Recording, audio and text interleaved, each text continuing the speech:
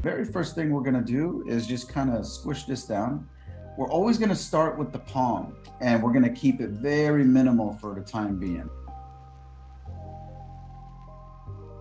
So this will be the area that the fingers are going to be coming off of, right?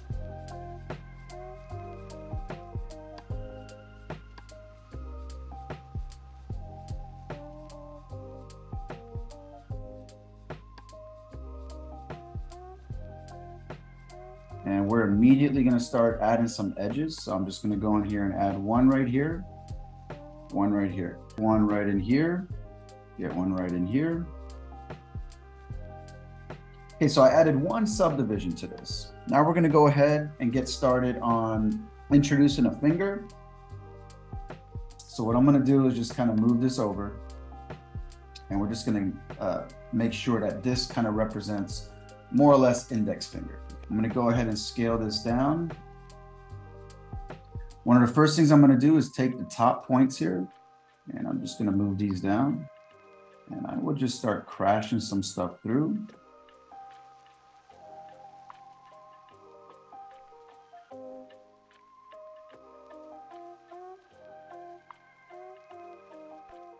So we'll start making our segments here, okay?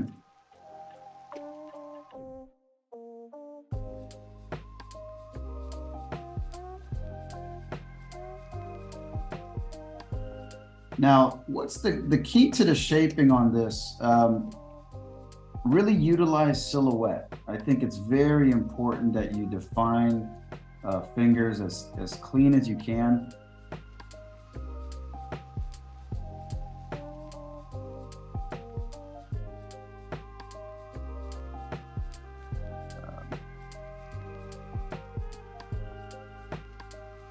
You see, I'm just kind of taking my time, exploring silhouette here.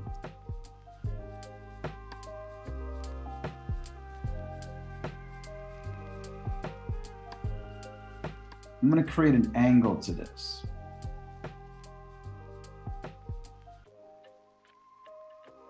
You basically always have this angle in here. It's almost like a V that starts to take place right here. Just like we did in the palm, we're going to reinforce the ends here. Just like that. One right here. And I'll probably do the same as I did in the palm, which is just right in here. I'm going to reinforce the top just a little bit. So if I subdivide right now, you're going to start to get a little bit more to play with. And just start crashing them through. Don't be shy about this. You know, keep it nice and controlled, nice and clean, but don't be shy about it. And then at this point, when everything's together, we can start really introducing maybe a little bit of different shapes, a silhouette.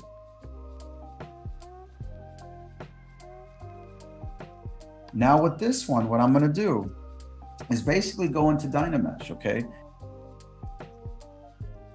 That actually looks reasonable. Okay, so I'm going to commit to this.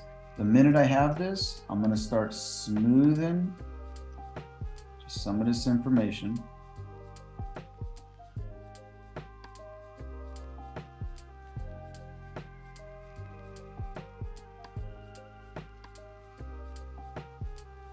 And at this point, you're welcome to basically go in and start sculpting, kind of help solidify what's happening here with the nail. So first I pushed in, now I'm carving up. Anytime I do that, little light smoothing to accompany it. You have the ability to go in here with your move brush and still kind of like adjust as needed, right? So you can really get nice and controlled and refined with this as you need, right? So I'm going to go ahead and bring it right down here. I'm going to scoot this over, and we're going to start positioning this in a way that just kind of helps us solve this, right? So I might give a little bit of length to this. Now I'm going to bring this one over. I duplicated it again. I'm going to bring this one lower. Maybe this one gets a little bit of a scale down. And we'll go ahead and do this one more time. Bring this over. Notice that I'm kind of spreading them out just a little bit. And we want to start just kind of like orienting them to what we have here. Okay, now we're going to move on to the thumb. So I'm going to go back to that initial sphere. I'm going to duplicate it. I'm going to bring this down. Let's scale it.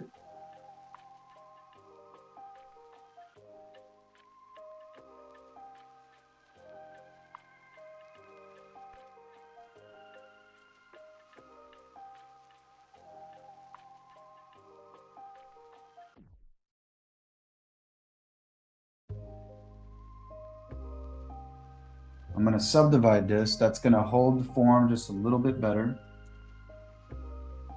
We'll start softening the interior. And this is basically what I'm going to use for my thumb. And we're just going to spend a little time just shaping this, just a touch.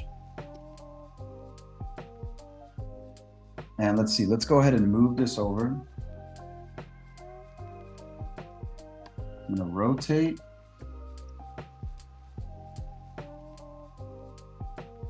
And we'll start just defining our angle here.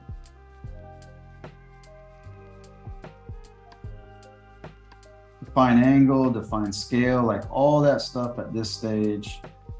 Now I'm going to go in and just start adjusting all of this shape.